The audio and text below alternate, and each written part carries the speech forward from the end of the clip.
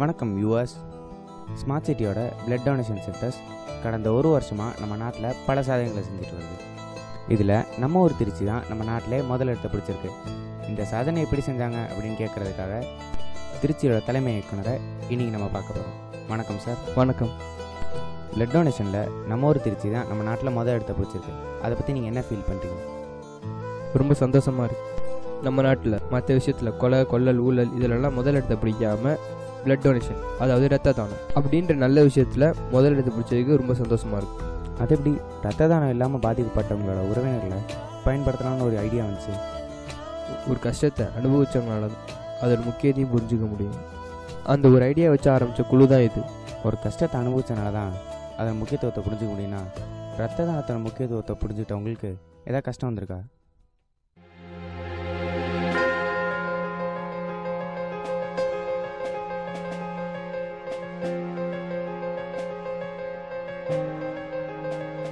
இருக்கு. அப்போ நான் 12th படிச்சுட்டு இருந்தேன். படிப்பு, விளையாட்டு அதெல்லாம் எங்களுக்கு விருப்பமே இல்லை. ஆனால் ஸ்கூலே எங்கள் கண்ட்ரோலில் தான் இருந்துச்சு. எங்கன்னா நான் ஒரு ஆள் இல்லை, நாங்கள் 5 பேர்.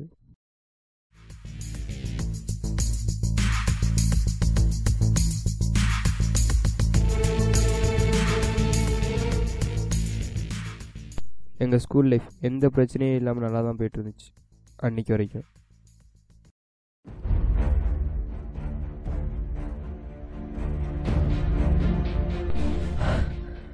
என்னடா ஆச்சு? நம்ம சர்ச்சில் அடிச்சிடா. யாரா அடிச்சது? யாருன்னு தெரியலடா. வா போய் சர்ச்சில் போய் கேட்போம்.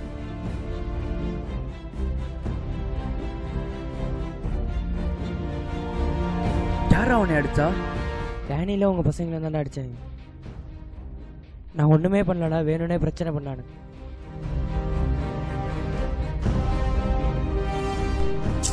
அவன் ஏதாவது பண்ணன்றான். அவங்கள செய்யணும்டா.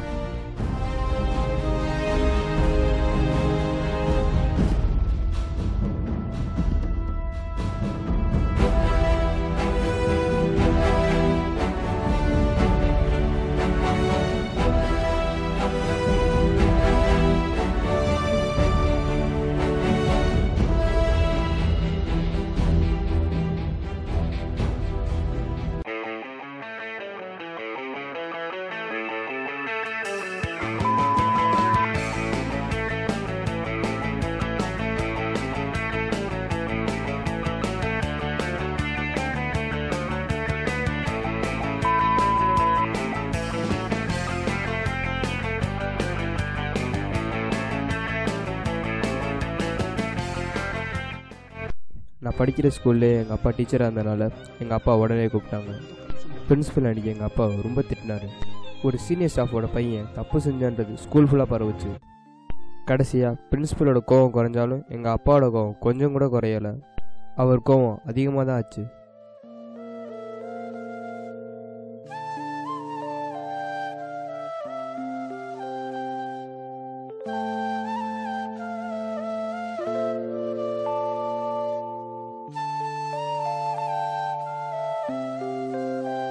இருடா. டேய், எங்கடா போற? வீட்டுக்கு தான்ப்பா போகிறேன். உனக்கெல்லாம் அந்த வீட்டில் இடம் கிடையாது. நான் என்னப்பா பண்ணேன்? நீ என்னடா பண்ணல? உன்னால எனக்கு எவ்வளோ அசிங்கம் தெரியுமா? எந்த டீச்சருக்கு மரியாதையே கொடுக்க மாட்டேற, டெய்லியும் சண்டை போடுற. உன்னால எனக்கு எவ்வளோ அசிங்கம் தெரியுமா? ஸ்டாஃப் ரூமில் காலே எடுத்து வைக்க முடியல. ஏன்பா, என்ன ஊற்றிட்டாங்களா? என்ன என் மான மரியாதைலாம் உனக்கு என்ன விளையாட்டா போச்சா? நீ சேர்ற கூட்டணி சரியில்லை. கடைசியாக 2 ஆப்ஷன் தரேன். உனக்கு நான் முக்கியமா, உன் ஃப்ரெண்ட்ஸ் முக்கியமா? அதுக்கு நீ என்னடா சொன்ன? என்னடா பண்ணுறது, நான் எங்கள் அப்பாவை தான்டா முடிவு பண்ணேன். அப்போ நாங்களே எதுக்குடா? அப்போ எங்களை விட உனக்கு உங்கள் அப்பா முக்கியமாக போயிட்டாரடா?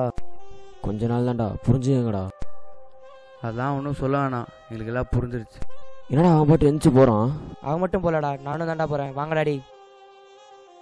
டேய் நில்லுங்கடா. அதுக்கடுத்து நான் அவங்கள பார்க்கவே இல்லை.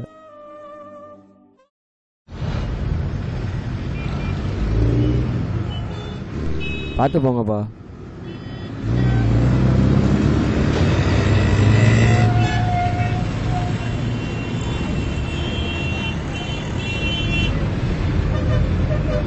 அப்பா இருங்கப்பா.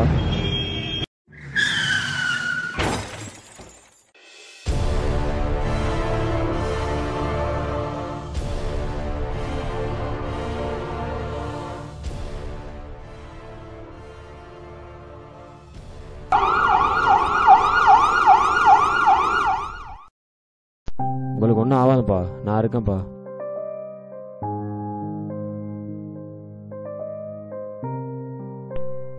டாக்டர், அப்பாவுக்கு என்ன டாக்டர் ஆச்சு? தம்பி அங்கே உட்காருப்பா.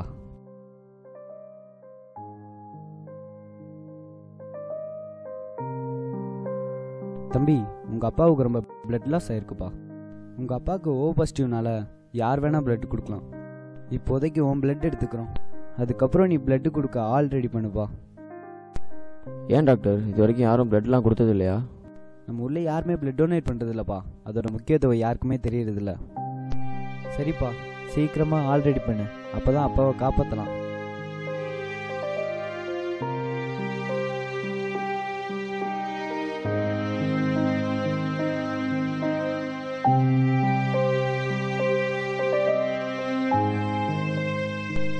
தம்பி ஆள்லாம் ரெடி பண்ணியாச்சாப்பா? ரெடி பண்ணுறேன் டாக்டர். தம்பி அவங்கள வர சொல்லு. வேறு யாரும் இல்லை டாக்டர், நான் ஒரு ஆள் தான். என்னப்பா சொல்கிற, வேறு யாரும் இல்லையா? இல்லை டாக்டர், எங்கள் குடும்பத்தில் நாங்கள் 2 பேர் தான். இதுக்கு மேலே பிளட் எடுத்தா உன் உயிருக்கு தான்ப்பா ஆபத்து. பரவாயில்ல டாக்டர், எனக்கு என் உசுரை விட எங்கள் அப்பா உசுறு தான் முக்கியம். தம்பி நல்லா யோசிச்சுக்கப்பா. எனக்கு வேறு யாரும் இல்லை டாக்டர். யாரா சொன்னா?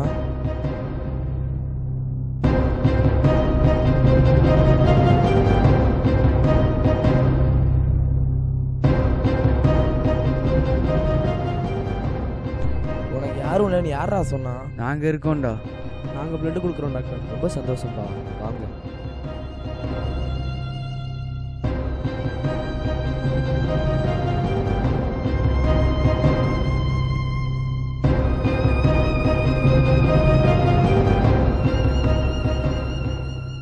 நம்ம ஊரில் யாருமே பிளட் டொனேட் பண்ணுறதில்லப்பா. அதோட முக்கியத்துவம் யாருக்குமே தெரியறதில்ல. இந்த நிகழ்வு தான் என் வாழ்க்கையை மாற்றுச்சு. அந்த 4 பேரை நாங்கள் பார்க்கலாமா சார்? அது ரொம்ப ரொம்ப கஷ்டமாச்சே. ஏன் சார்? அவங்க 4 பேர் தான் வேர்ல்டு பிளட் பேங்கோட சேர்மேன்ஸ்.